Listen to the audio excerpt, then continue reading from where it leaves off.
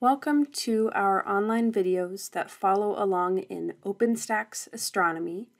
We're going to have a video that does a quick overview of just the first couple of sections of Chapter 1. The other sections are really useful to read through, but they provide a kind of narrative introduction that we won't reproduce here in this video. What I want to start out by saying is that astronomy is a field of science. And one key thing about science that a lot of people don't necessarily have in mind when they first start taking a science class is that the goal of science is not just to memorize a bunch of facts and figures that could be looked up. Instead, it's figuring out how to look at the world and make observations and understand what's causing all of those different observations. It's a method to gain new knowledge. And one of the key things about astronomy is that unlike most of the other sciences, we don't have a lot of things that we can do hands-on in a lab that will allow us to explore the topics that we're going to be talking about this semester. We rely on distant object observations, either ground-based telescopes or spacecraft, to be able to study the things that are part of astronomy. As we gather observations or experiments in any science, one of the key parts of this method is that we create models or ideas about how the world works. And to be a scientific idea, we have to have those comments, those ways of thinking about the world be testable. And then we can call that a hypothesis, that we come up with something that we can test against new observations. Now, one of the things I want us to consider is the idea of what we mean by testing a hypothesis. So we've got a question for us. This is the first one we've seen because it's only like the third slide of this video. And we're going to see this a lot. It's called pause and think multiple choice questions. Often when I do these in class, these are think, pair, share questions and you talk with the people around you. But if you're watching this video, then you have to kind of think through it and talk through it with yourself. But what it means by pause and think is I do actually want you to pause the video, come up with an answer and an explanation for it, and then unpause when you're ready to hear my answer and explanation. Okay, so the first question we have, how many observational or experimental tests does it take to prove a hypothesis false?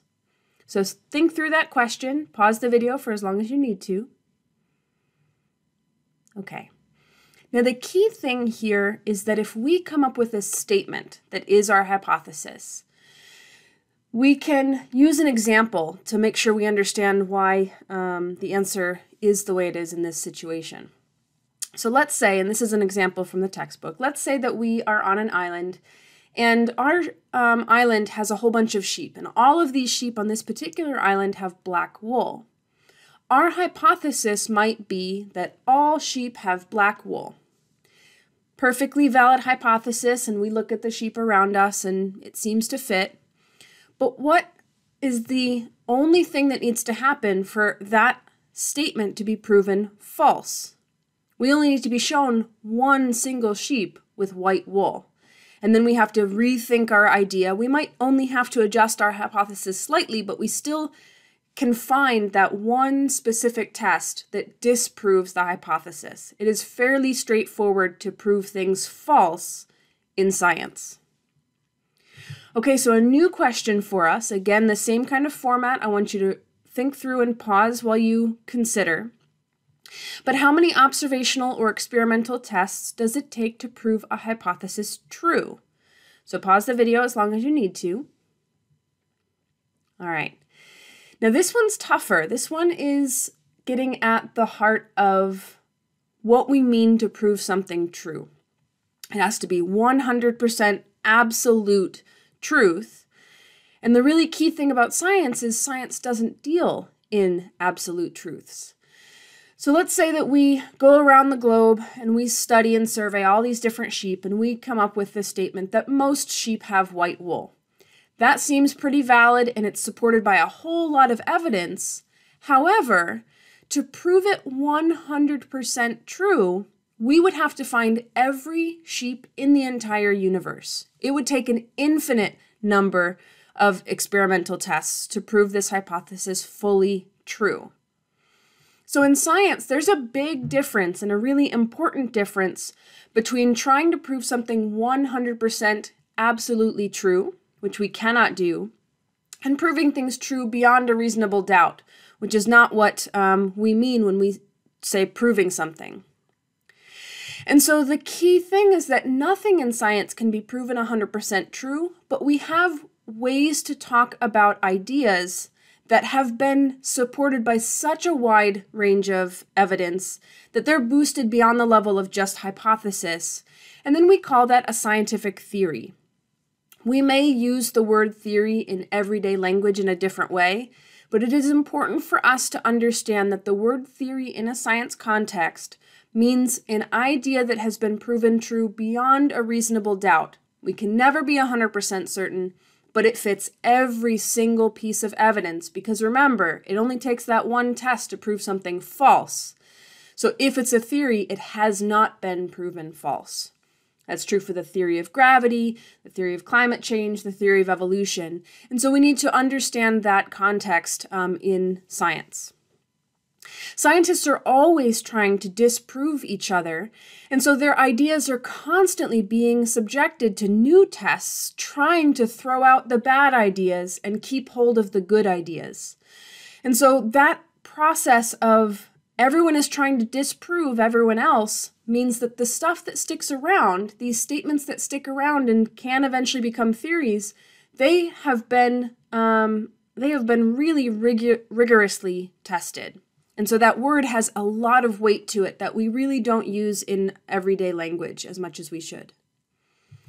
Okay, one of the other key things that we need to think about as we're starting this semester is that because we are studying these distant objects in astronomy, there's a lot of things that we have to kind of take with a grain of salt, that the stuff we know about that happens in our solar system is also happening in other solar systems. And the physics that we can test here on Earth, dropping objects, rolling things down hills, that kind of fundamental physics, is also happening on the other side of the known universe. And so one of the fundamental principles that we have to accept as a truth, and again, remember I just said that science doesn't deal in absolute truths. We call it a principle, and what the idea is we have to say, if this is true, then we can build our entire science field. But we have to take that one step of, we have to trust that the universe is behaving by the same scientific laws everywhere. If that's ever proven false, then we'll have to start from scratch pretty much in astronomy. So that's something that's kind of interesting and always worth keeping in the back of your head. We will be talking in Chapter 2 about some of the fundamental principles that the ancient Greeks based their entire understanding of the universe on, and how those got proven false, and then we had to start over. Now, there are a lot of these fundamental laws in astronomy that really are best summarized by a mathematical equation. Anytime that we see those mathematical equations in this class, we will talk through them in words, we will understand the underlying concepts, but we will be seeing those equations because they are the most concise and complete way to talk about some of these universal concepts, these universal laws. Now, there will be a small amount of math that we see in the textbook that we try in activities this semester. And it's worth making sure we understand something important about numbers in general, and then talk about numbers in astronomy specifically. Now, in general, in any science class, whenever we're talking about a measurement of some kind, we always need a number and a unit. That unit is the thing that gives that number context. So a couple of examples. My cat, Penelope, is 5.5 years old. 5.5 is the number, and years is the unit that tells us what that number actually means. She weighs 12 pounds, 12 is the number, and pounds is the context that tells us what that number means. And yesterday, she chased 2 bugs. 2 is the number, and bugs, while it is not a standard scientific unit, is still the thing that is giving that number context. Now, without units, sometimes things still make sense. If I talk to you about my cat Penelope and I say that she's 5.5, that is actually how we talk about ages in everyday language, right? My niece is 12. I don't have to say 12 years old for you to know what I'm talking about.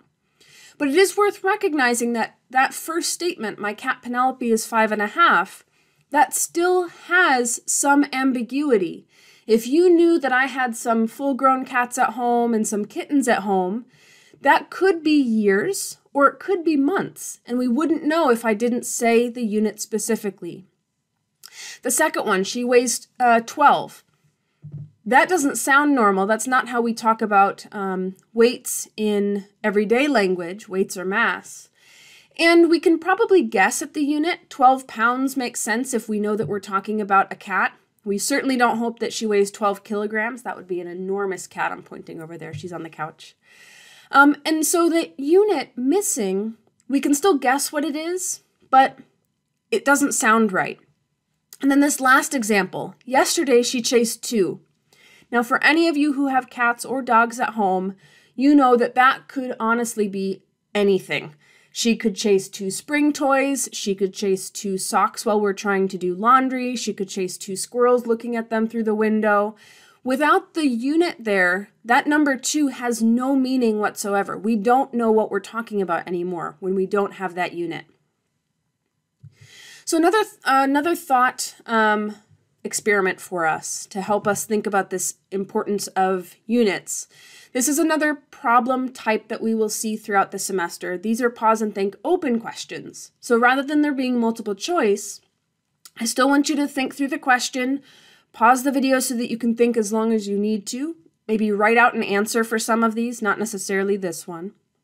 And then we come back and we talk about it. Okay, so let's take a moment and picture in our head a cube, or draw it on our page. This cube has sides that are 8, and then we forgot the unit, 8 something long. Now I want you to imagine a familiar object near your cube. Maybe draw it on your page, on top of, next to, anywhere. And I want you to think about what object you kind of subconsciously put next to your cube to give it a specific size. So consider that briefly. Okay. So in my head, I was thinking of a small cube, maybe like a dice that you might roll in a game of chance. And so maybe I put a pencil eraser next to it to give it some context. And so maybe that was 8 millimeters as my unit that I kind of implicitly chose, even if I didn't have a specific scientific unit in mind. You may have gone anywhere from very small to very large. I had a friend of mine a while back draw several different examples, and so maybe yours fits in somewhere in this range. A cat cube, and so maybe it's 8 centimeters on each side, and we just kind of like set it on top of Penelope's head. Maybe a gentleman cube, and it's 8 inches on each side, and it's kind of big to hold in one hand. Maybe it's a cube of great wonder, and it's 8 yards in all direction, and we're bowing down to it. Or maybe it's a cube being hit towards the Earth in a game of galactic billiards, and that unit is much larger than the ones that we use every day. Any of these would have been valid because those units were missing. So something to consider about how the importance of units plays a role. Now, if you've ever have to look up a value in your textbook or look it up online, that's the key thing I want us to be aware of, is we need to make sure that we're always writing down the unit and being aware of what context that gives our numbers. One of the biggest things we need to be aware of is distances, because all throughout the semester, we are going to see distances that are in terms of kilometers. That's kind of a on-Earth general distance scale. We will see numbers that are distances that are in astronomical units. That might be when we're talking about things within our own solar system, things that orbit our single sun. We might see distances in light years or parsecs. Both of those are much larger distances, equivalent to the distances between stars or between galaxies in millions of parsecs or megaparsecs. So we're going to see these different units, and we just want to make sure to keep track of them so that we know that those are the thing giving our numbers context. Now, the other key thing I do need to point out here is that we need to talk a bit about scientific notation. And I'm not going to go through in this particular lecture describing start to finish what scientific notation is and what it looks like, because everyone comes in with a different level of confidence and comfort with this. And so there's a link here to a website where you can practice with scientific notation. You can go through the different rules and quiz yourself on how it works. The one thing I will say in this particular introduction video is that scientific notation is kind of like a way for us to save time when we're writing out numbers, in the same way that we use words like billion or trillion to save time when we are talking about numbers. So on the slide, I have a number written out in kind of standard notation, how we might say that number, 1 trillion, and what it looks like in scientific notation. Much easier to write down as long as we understand what scientific notation is. The reason why it's so important to us is because in astronomy, we talk about numbers that are vast in terms of distances and vast in terms of size, in terms of time. So we will be seeing scientific notation all over the place, and we need to make sure we know what those numbers mean when we see it. So again, we can practice as much as we need to get caught up outside of this particular lecture video. That's why I'm not going through all of the rules. But there's a link here that's a resource for practicing with scientific notation. And then this video link is going through the different orders of magnitude so that we get a better sense of all of these different distance scales that are part of what we consider to be astronomy. The last thing I want to note in this particular video is that my main goal in all of these videos and all of the specific topics that we focus on out of the OpenStax astronomy textbook is to build critical thinking skills. It is not essential to me that we memorize the most minute details or dates or terms that only show up once and never again. What I want us to understand is some of these big picture concepts, how they fit together, and how we can start to build this understanding of the method of science to allow us to build new knowledge. This astronomy course is a way to develop critical thinking skills while learning about some really amazing ideas. And so I like this quote from Albert Einstein, and I'll finish with our first lecture video here. Education is not the learning of facts, but the training of the mind to think. So that's my goal for us this whole semester, and I'm excited for it. I hope you are too.